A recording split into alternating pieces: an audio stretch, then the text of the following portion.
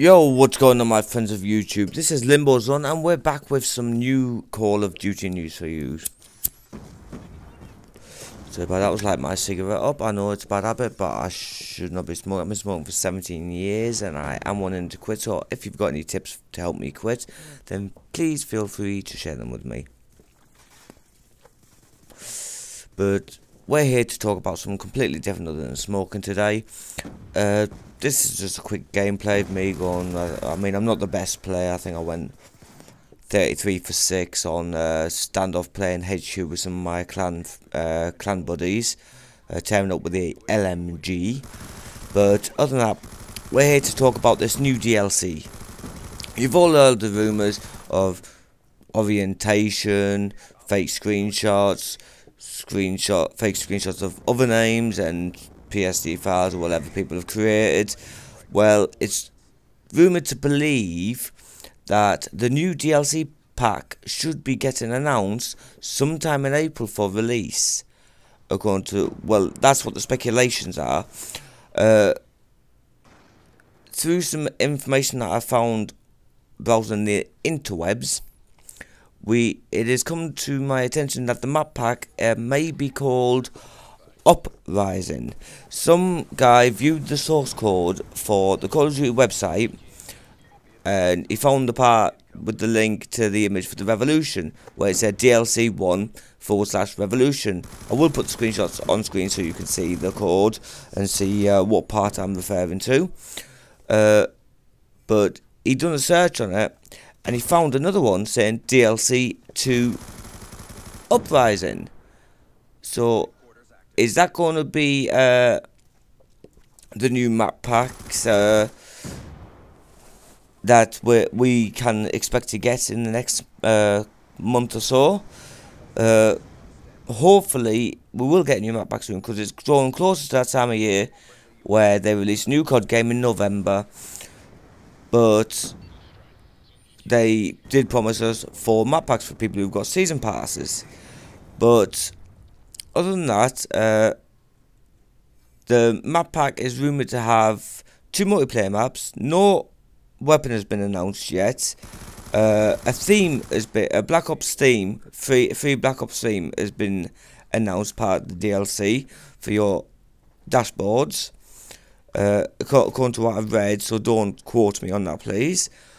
Also, there's rumours that the 2 maps are called, one's called Studio, and I think the other one was called Vertigo, and also a new zombie map called Mob of the Dead, which some people are speculating that could continue from the Call of the Dead one from previously Black Ops 1, which hopefully will be as good as that. But the main purpose of this video is to bring this information for you, for my viewers, my subscribers, anyone who wants to stop by and check my channel out. You're more than welcome to. But hopefully the wait will be over soon. Hopefully we will get to play these new maps soon. I am hoping they are going to be good. Treyarch are still saying that in future maps they are still going to try and make the environments react more with the players. Like on Hydro, where you got the floodgates opening, the train on Express, which everyone, at least once in their COD life, gets hit by. It is a pain in the backside. But it will be good to see what direction they take the maps into in the future, especially with the new Call of Duty being so-called next gen, and with these new microtransactions being introduced. If you want to know more about microtransactions, check out my description. I'll put a link to my microtransactions video in there for you. But other than that, I think I'll leave the video as it is. I would love to see your comments on the video on what you think of the name of the map pack. Any more news you find out about it, I would love to see all that. But thank you for dropping by, and I wish you all a good night.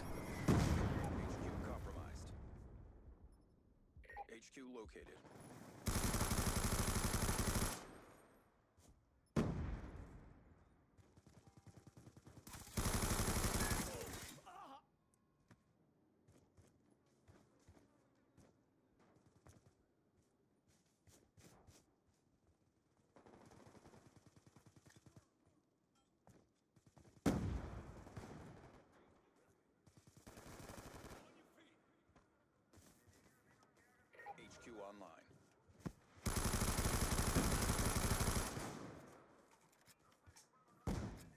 Headquarters secured. Lightning strike coordinates received. Inbound.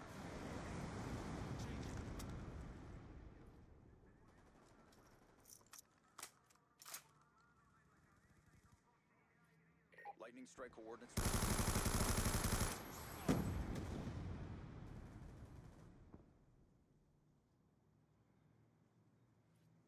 Hostile UAV above. Objective almost complete. Don't quit now.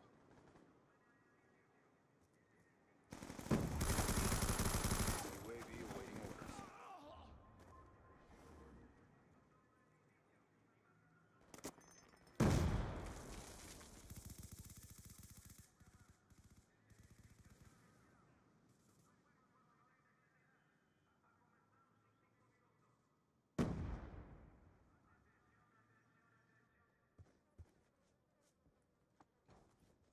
UAV inbound.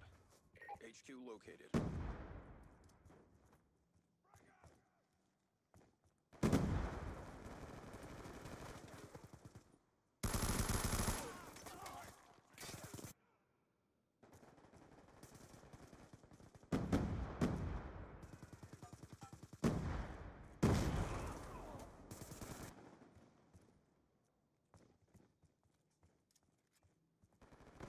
HQ online.